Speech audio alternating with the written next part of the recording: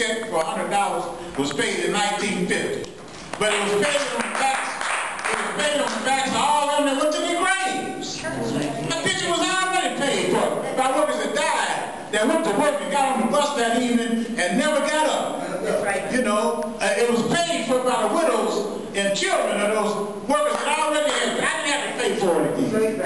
At the same time, we're standing here and Governor Snyder talking about cutting our pension. How you gonna cut a pension that was already paid for? You know, we got to understand that, else we can't fight and defend what we got with the passion that's going to be necessary.